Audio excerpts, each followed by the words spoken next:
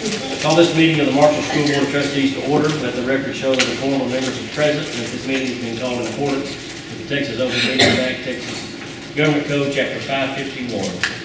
Someone have to open some prayer before we get started, please. I'll pray. Let us pray. Oh God, we thank you for this day. We thank you for allowing us to come. We thank you for the opportunity to come together and work together, dear Lord. And as we begin this meeting, we ask that you will guide our thoughts and our actions so that we may have a successful meeting this evening and help us to accomplish our goals, Father, displaying your character with an attitude of cooperation and respect. Bless those of us who are here, guide us and protect us. In Jesus' name, amen. Amen. Okay, the first item is the public hearing, presentation of the budget and the proposed tax rate with Ms. Bird. Okay, let's see if this works.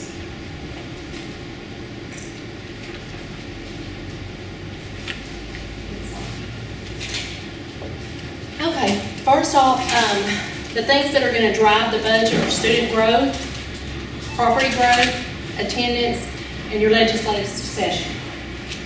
So the legislative session, about the only thing that changed there was we went from 25,000 homestead to 40,000 this year.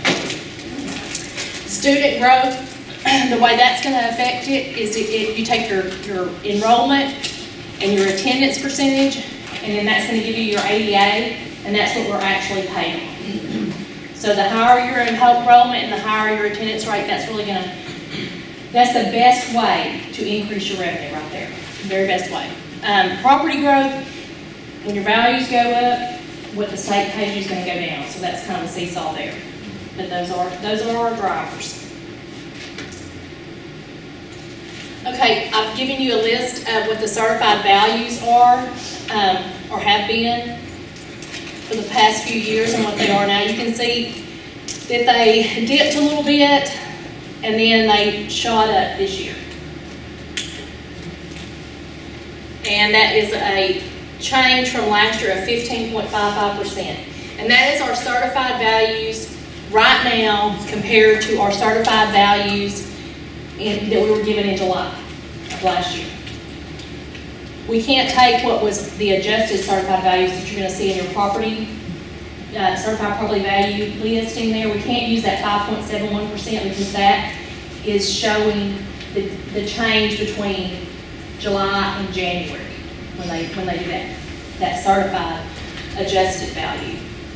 So that is an important number, that 15.55%, because that affects your compression rate. So our M&O rate is 0.8618. That's what has been compressed, and it compressed about 10 cents. And the reason why is because of that 15.55% increase. So the more your change, if it's going to the negative, it's only going to compress a little bit. But if it changes quite a lot to the positive, it's going to compress quite a lot. That's quite a bit less. Yes. Than it has been. Right. Last year was 0.9634. Now our debt service tax rate is staying the same, 0.2899, for a total tax rate of 1.157. So let's look at what's happening with this. It's just like a stairway. 2019-20 was 0.97, and then it went down. This is our first year that it compressed to 0.9664, and then it compressed again to 0.9634, and then it really went down because of that big change in values to 0.8618. Do we have a packet for? Yeah, that one you can take. Yeah. Okay. Green and white. I'm sorry, Susie. And so this is what the tax rate history looks like since 2015. You know, it stayed exactly the same until we started compression, and it has been going down since then. You can see the drop there in 2022. Now, for state funding, we are projecting our ADA at $44.99, and our basic allotment has stayed the same at $6,160. Compensation, teachers receive their annual step increases, and all non-teaching positions received a 4% raise. Our health insurance contributions have stayed the same, $225 per month or $2,700 annually, and it's $265 per month or $3180 annually for pay grade 1 through 4 paraprofessionals and manual trades. Our general operating revenue is a total of $46,989,275. And that is made up from local revenues of $26.1 million, state revenues $18.7 million, and federal program revenues of $2 million. And this is what it looks like graphically. Our local and intermediate sources are 56% of our revenue. State program revenue is 40%, and our federal program revenue is 4%. And that 4%, that is not our federal grant programs, that is our SHARs. It's our Medicaid payments. And our operating expenses, this is how we have it split apart into function code, and that's how you have to adopt it. And it comes to $46,989,275, so we do have a balanced budget. And this is how our general operating expenses are look graphically, 53% to instruction, and that you always want that to be your highest number. And remember, this is skewed just a little bit because we have a lot of instruction pushed over to ESSER. So that number will be higher when we pull that stuff from ESSER back in. Instructional support, 17%, central administration, 5%, other, 2%, and district operations, 23%. And that looks about the way it should. It's just the percentages are a little bit different because we pulled some instructional expense over to ESSER.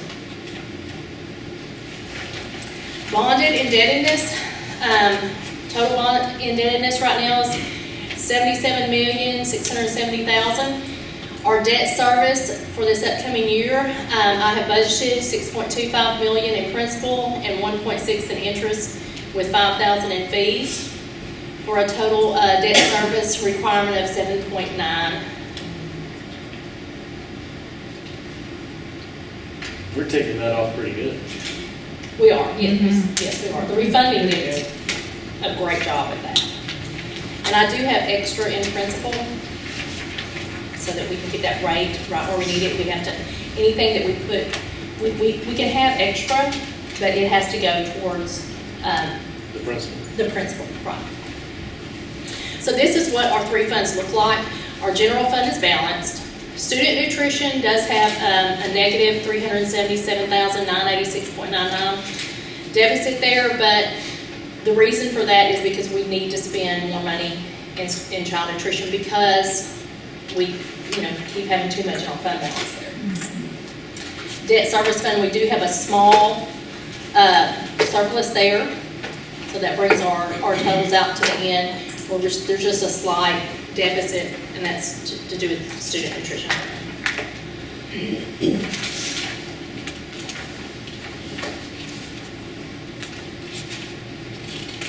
And this is our general operating fund balance.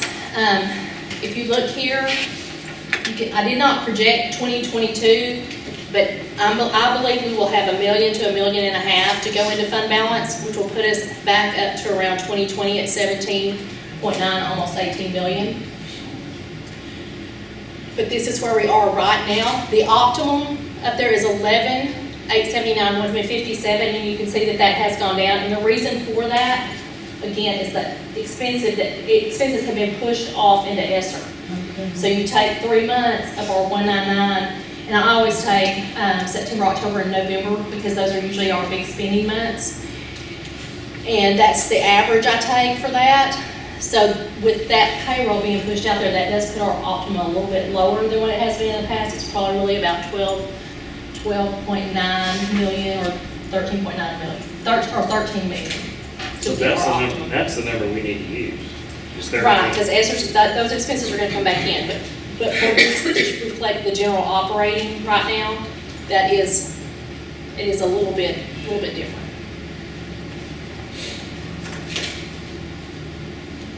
Our highlights, we are buying 1 activity bus.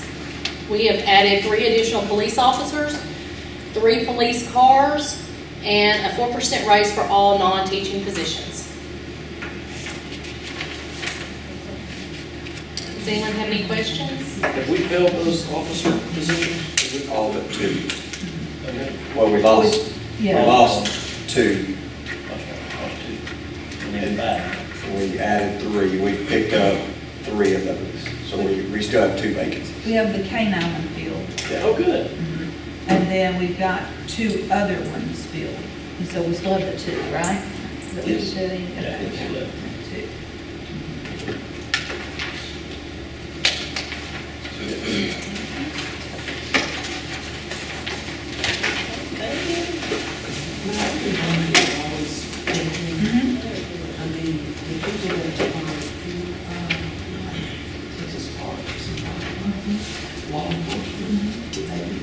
I think they would have to do some extra certification, but we've got, one that I believe is going to end up coming here. He just has to get his license renewed.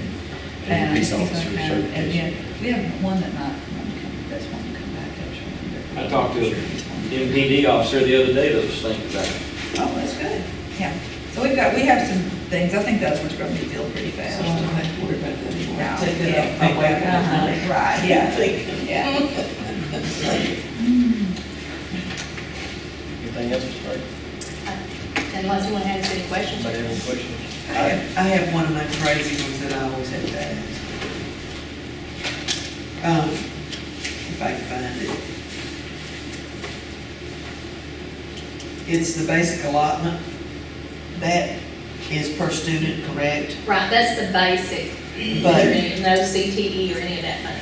right, but my question is this House Bill 3 made it equal across the state of Texas? for Right, it's 6160 per. Every child. Per ADA is what it comes out to be. About time. On the property growth, you're saying, I mean, so that really doesn't help us on them and those sides, because whatever Well, goes no, up, because- the state. Right, because your local, if you get higher property values, your local share is going to go up. Your local share providing for the school. So your state share goes down. It's not exact, Well, it helps a little bit. And isn't this the real issue though? Now, if it goes up a certain percentage, the state caps that, right? I mean, if your property properties go up a lot.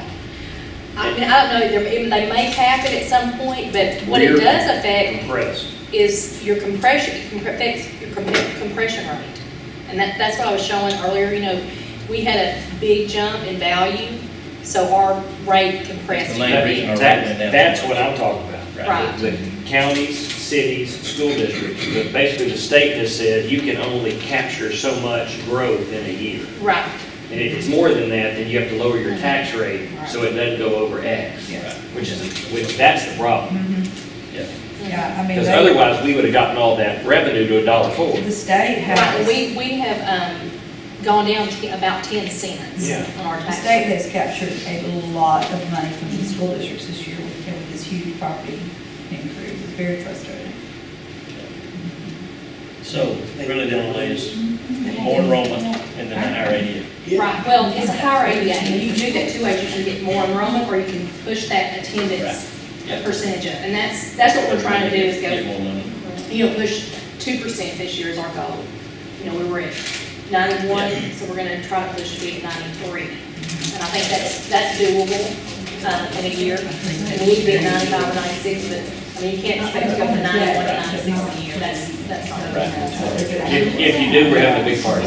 Yeah, there's something off, but Great if we did. we can work on it to where we can get it to that in a couple of years, hopefully. Well, I just want to say, y'all done a really good job putting all this together, and that's so much information, and y'all, Yes. I mean, thank you. Very good. It looks great.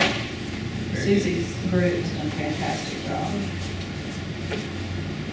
Okay, moving along to matters requiring board discussion and action to be presented. Item 1 is consider and approve the risk management cooperative of Texas auto liability property insurance for 2022-2023. Okay, this is what we tabled at our last meeting, and I've got on here the history of us at Pete.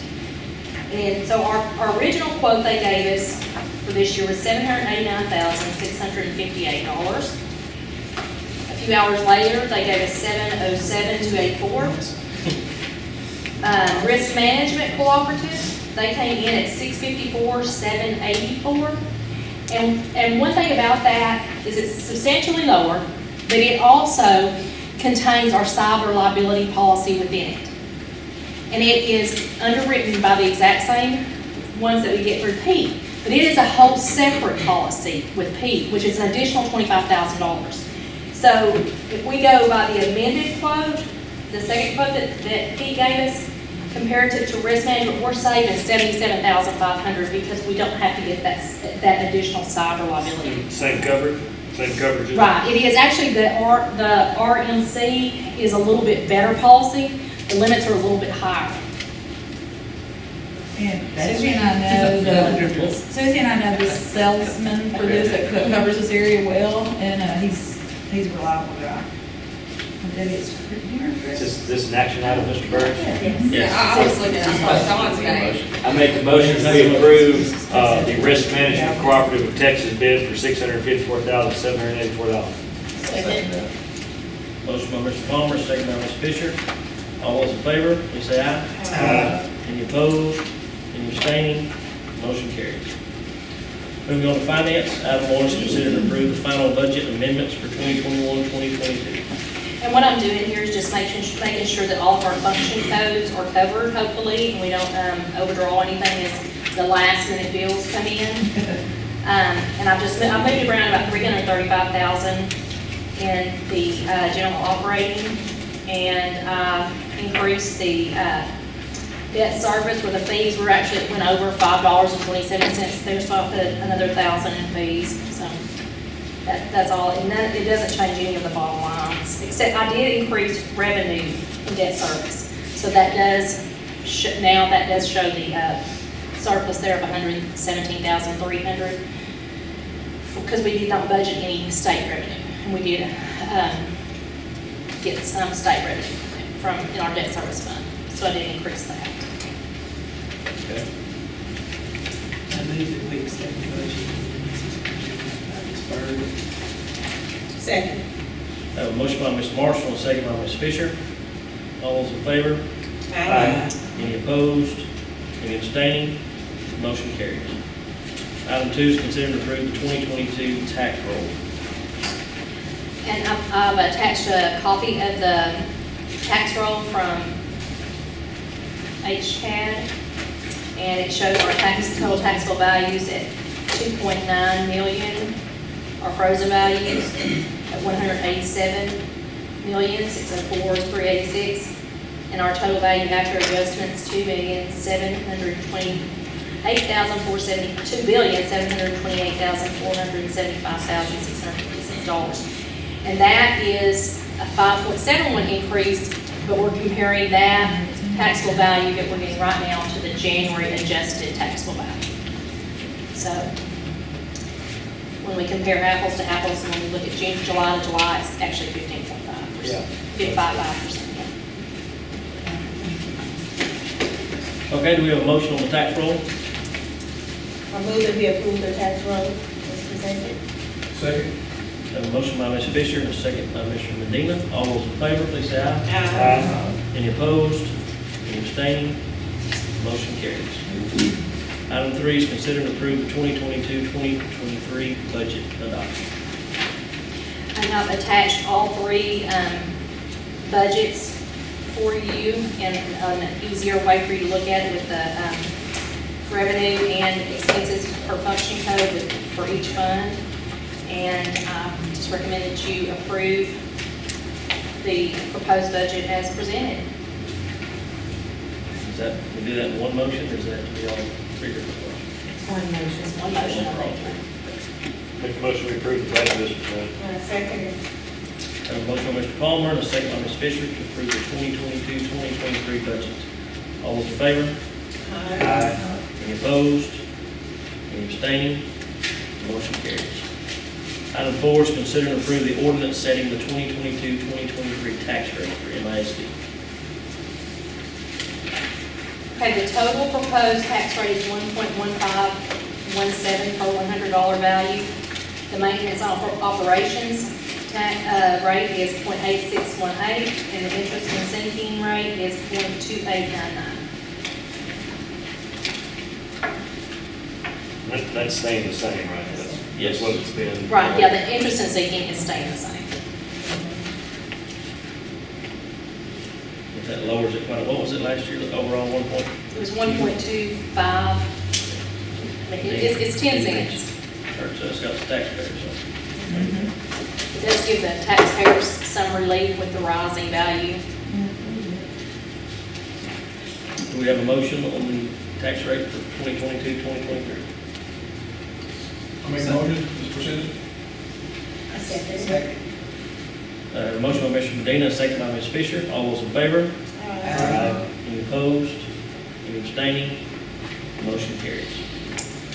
We'll now turn into closed session pursuant to Texas Government Code, Chapter 551.074. Miss Susie, you'll get a kick out of this, so I asked my son, I told my son he should be a CFO first, that he should do it.